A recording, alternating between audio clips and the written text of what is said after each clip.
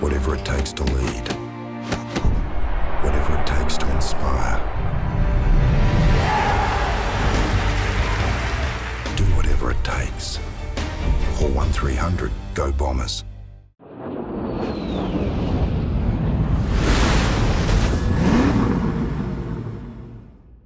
Well, welcome to the engine room on Bomber TV. Assistant Coach Matt Egan has joined us this week, and Matty, a fantastic game on the weekend. Friday night, round one, a 35-point win to the Bombers. Must have been a great feeling after the game.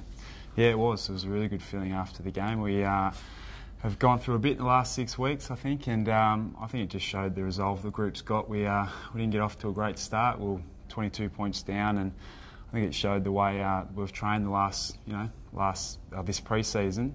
That they were able to come back and work their way into the game. Yeah, 22 points down, I think, 10 minutes into the first quarter. And what was the reason, do you think, that we got back into the game?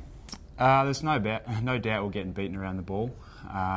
The ball was locked in their half and we weren't able to get it out. I think the midfielders really dug deep and they started to win the clearances and win the contested ball, at least get it back on our terms a little bit, and we started to get some entries which we weren't getting in the first 10 minutes, and then it was just a seesawing battle for the rest of the quarter. A big emphasis on defence this pre-season. I think James and Job have both said that publicly, and also pressure around the contest. The coaches must have been wrapped with that.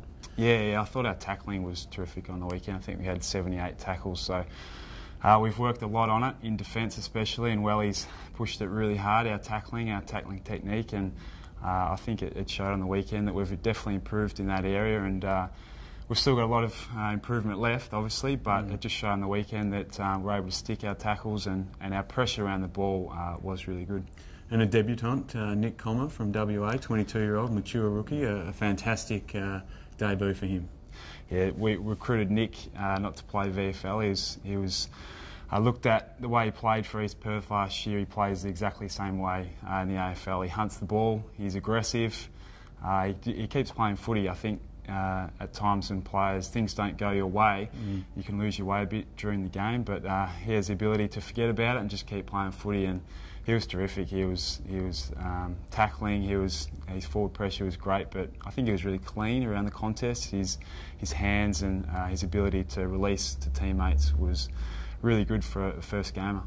And Benny Howlett, 4 goals as forwards coach. You'll be taking credit for him leading the Common Medal at this stage. Exactly. I've had most to do with Benny now. He's been in the midfield group most of the year, but I think all our midfielders are going to have to push forward at some stage, and for him to play that role on the weekend, he hasn't played a lot forward during the year.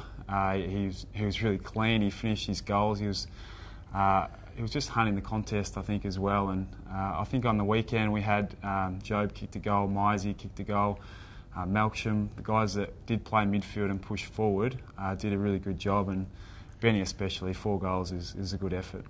All right, Ego, we've got some questions via Twitter. Of course, fans can ask the engine room questions via the club's Twitter account, and our first is from Emma, who's asking how many big men can we play in our side at the one time if everyone's fit?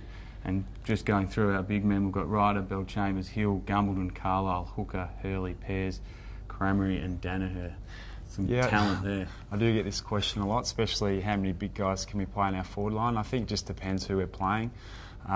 Different teams have different matchups, and I think at some stage up forward especially you'll see 3 talls, and at some games I think you might play 2, and I think it'll be the same down back for Welly. It just depends on who we're playing and whether they've got one big guy, like on the weekend, probably had Walker as their main target, or if you're playing a different team that might have 3 talls. So it just depends on who we're playing at the time.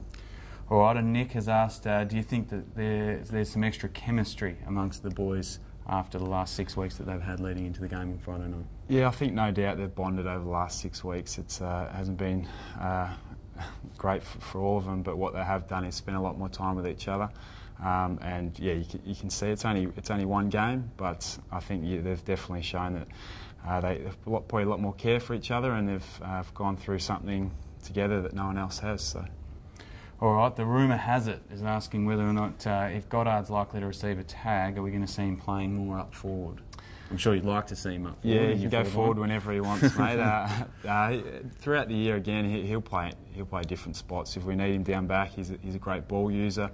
I think you saw on the weekend he took a few really good mark intercepts. He reads the flight really well, so he spends some time down back, or if we can get a good matchup for him forward and he can't release a tag, he'll definitely go there. He's a beautiful kick, and as you saw, he kicked a goal on the weekend from 50 out, so he can come down whenever he wants, mate. You mentioned those marks he took. I mean, he didn't have 35 possessions or anything like that, but he did some important things at important stages of the game, so you guys would have been really happy with his performance. He did. Late in the game, there was a few contests that he just won, and that's the sort of player he is. We don't expect him to get 30 touches every week and kick 2 goals. He's a really good leader for us on and off the field, and if he keeps doing the sort of role he did on the weekend, that's all we can ask from him. All right, and Robert Morsman's wondering, how do you think our backline's changed and adapted to the game style James Hird wants the team to be playing? Probably should have asked this for Welly, but since you're here this week, Ego. I don't think our backline's changed too much.